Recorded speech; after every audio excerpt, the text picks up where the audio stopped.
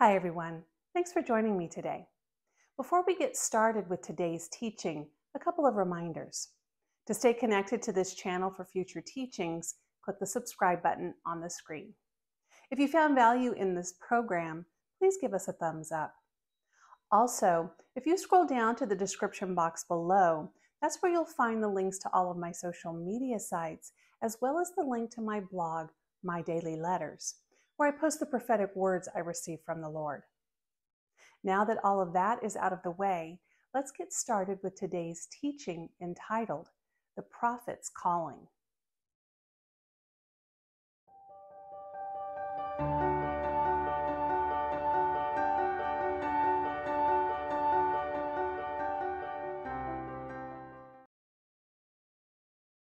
The Lord asked me to share with you today about the prophetic and the ministry of a prophet.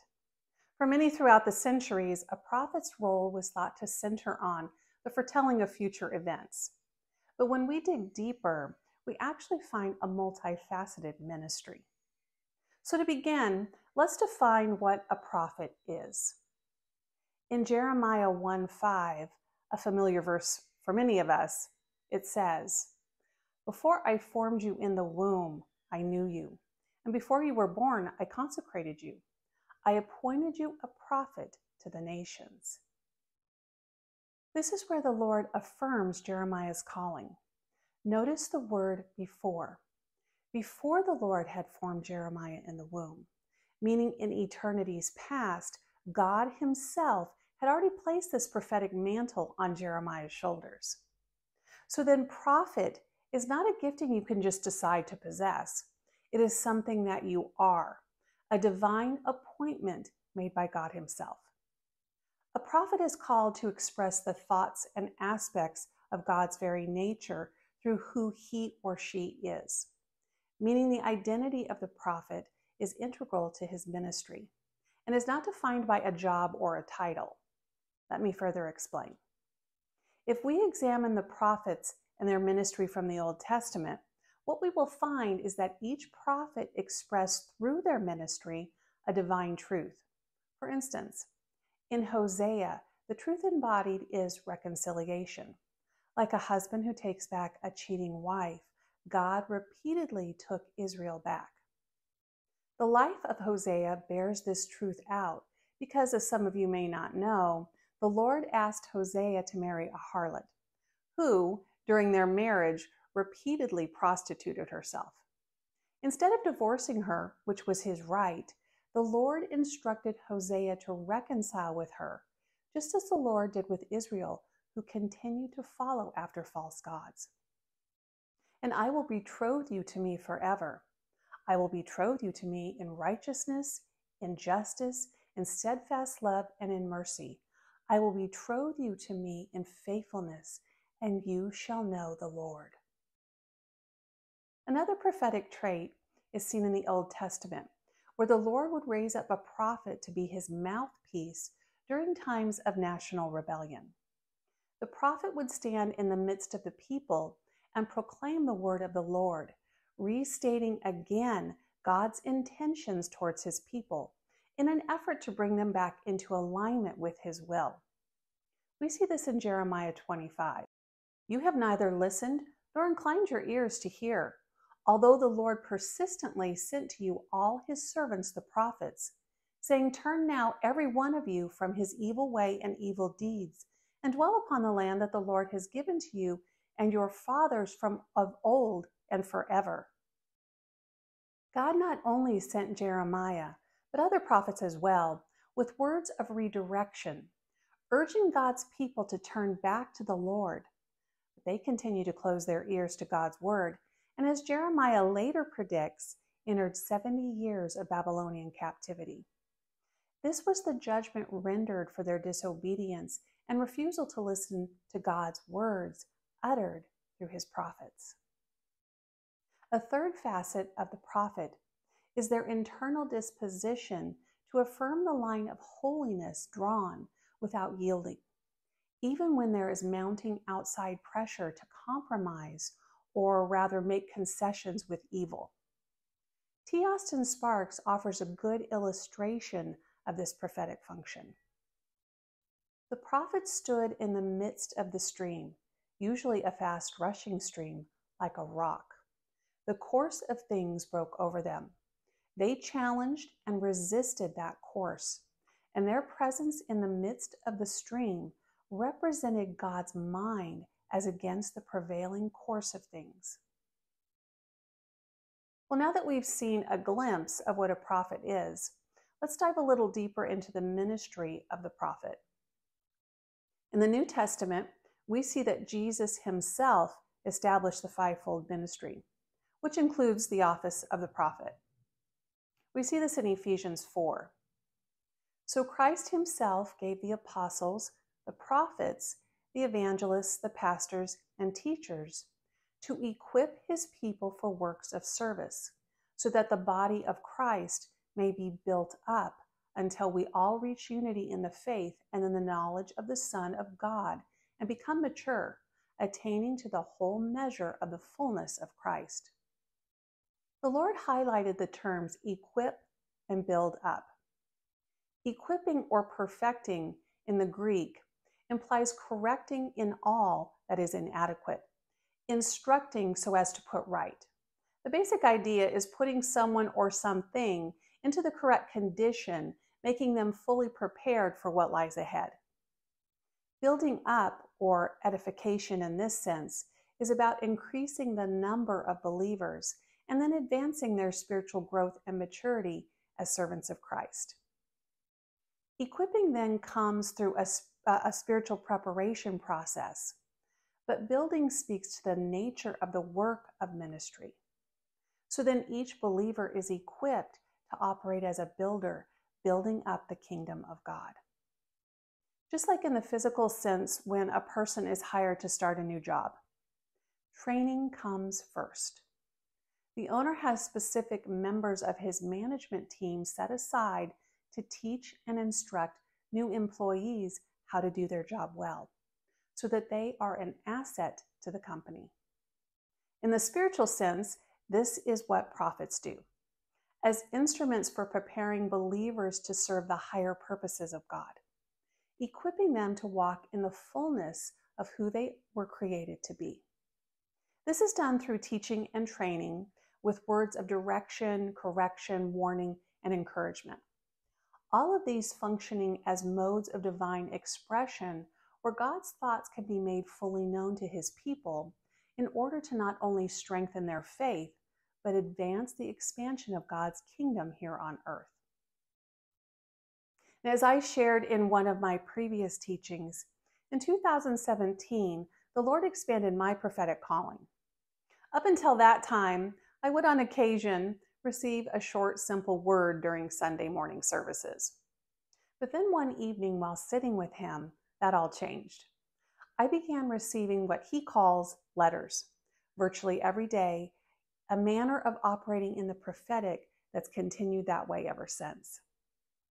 While preparing for this teaching, the Lord brought to mind the prophetic progression of these words. At first, he spoke about my future, but then his words brought insight into his personality or perspective on a specific topic of interest. On occasion, Jesus would show up and speak to me. One day as I sat with him, I began to write poetry, which for me personally is a foreign form of expression. As time progressed, the Lord added words about the nation, politics, the church, even about goings on in the world. Oftentimes, while addressing current events, he would include direction on how we as believers should pray. Some of these words were corrective in nature, others were meant to encourage. Words of judgment came as well. The words he gave me were at times allegorical, sometimes whimsical, sometimes filled with his passion. They ran the full scope of prophetic expression.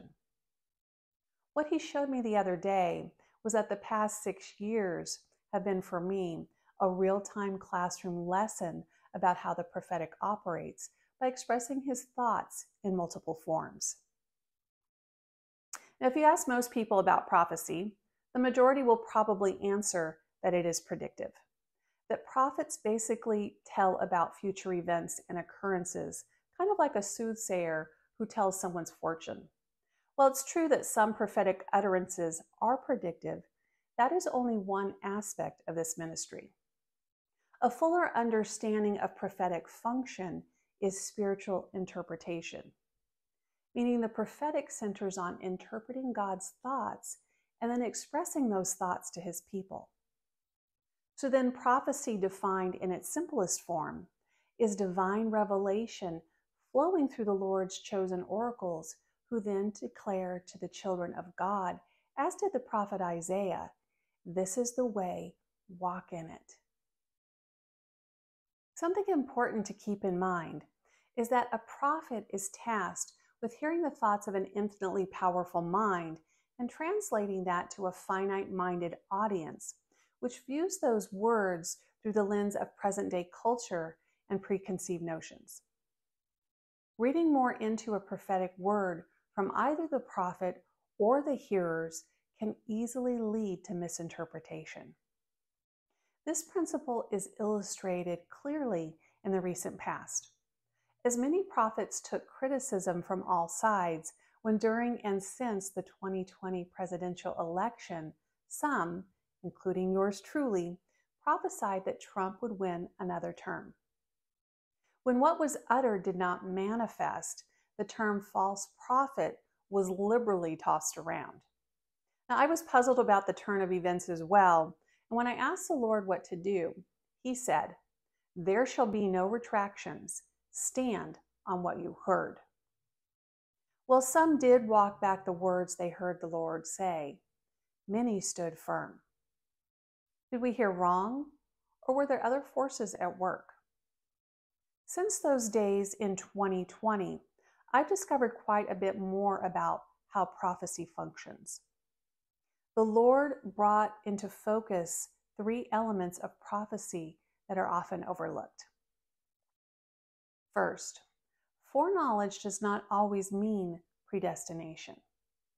Now, as I already stated, usually when we think prophecy, it falls into the category of predictive, which also includes predestination, meaning that the Lord said it, so that means it is etched in stone and will at some point happen, period.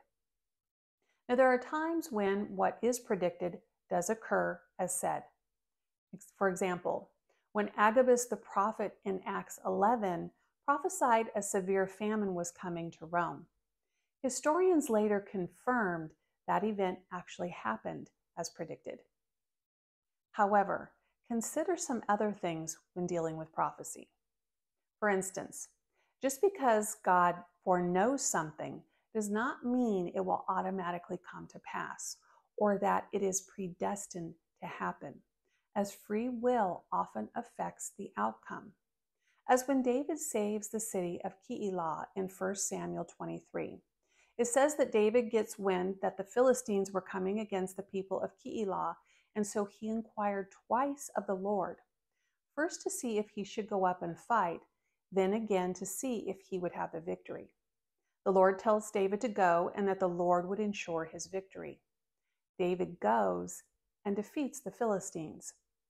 But watch what happens next in this story. Saul hears that David is in Keilah, so he sets out in pursuit of him. When David finds out that Saul is coming, he inquired this of the Lord: "Will the men of Keilah surrender me into his hands? Will Saul come down as your servant has heard? O Lord, the God of Israel, please tell your servant." And the Lord said, "He will come down." Then David said, "Will the men of Keilah surrender me and my men into the hand of Saul?" And the Lord said, "They will surrender you." Then David and his men, who were about 600, arose and departed from Keilah, and they went wherever they could go. When Saul was told that David had escaped from Keilah, he gave up the expedition. God foresaw what was going to happen, but David's free will came into play and shifted the course of events to an alternate outcome. Did that mean what the Lord saw wasn't true? Not at all. God foreknew a possibility when he saw what lay ahead for David if he maintained his current heading. God knows the choices we're going to make long before we come to that crossroad, but he does not force us to go one direction or the other. He allows us to decide which path we will take. However, we still need to inquire of the Lord, as did David, because what we choose to do is important to how things will turn out. So then the next element to consider is this: partnership is key. The free will attribute which God designed into creation can have a direct effect on the foreknowledge aspect of the prophetic word, as in the case of the Trump prophecies. In some of those prophecies, mine included, the Lord stated his will and then gave specific directions for partnership to see the fulfillment of those words. Let me explain. Knowing that our relationship with the Lord flows through partnership, our free will is meant to operate in conjunction with God's will, even if we aren't too keen about what the Lord has said. Because mankind is governed by the law of free will, we can choose to reject God's authority and opt for our own instead. This is illustrated with David's son Adonijah, who decided he would be king instead of Solomon. After receiving support from a few important figures in Israel, he sets himself up as king, even though Nathan the prophet in 1 Chronicles 17 had already prophesied that David's son, who was destined to build the Lord's house, would be king. As we clearly see in other verses, he was speaking of Solomon. Nathan was not in error when he prophesied. It was Adonijah's free will which diverted for a short time the prophetic fulfillment. The last element is discernment, not accuracy, is often the real issue. What I mean is this: prophecy is, as we know in the general sense, spiritual interpretation, and then expression of the thoughts God wants to share with his creation.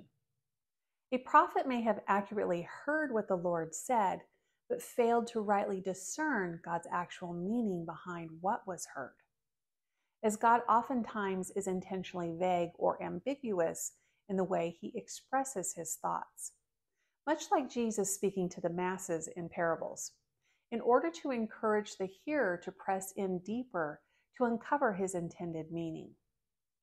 A case in point concerns a prophet who predicted the death of an important political figure by the midterm elections. Because the prophet took the word death literally and ran with it, and since that political figure did not die as predicted would happen, the prophet's reputation has now been called into question. What the Lord appears to have meant was the death of influence, which is borne out by the passage of time as this politician's influence has severely waned. It wasn't necessarily that the prophet heard wrong initially, but that the discernment of what was heard was off. If the prophet or even the hearer leans on their own understanding when discerning God's words, unintended assumptions of what God meant can contaminate the prophetic word. Remember, none of us are perfect vessels, which means even prophets are going to stumble at times. In closing, none of what I've said here today is new revelation. Still, I do believe some of the ideas expressed have been lost in translation.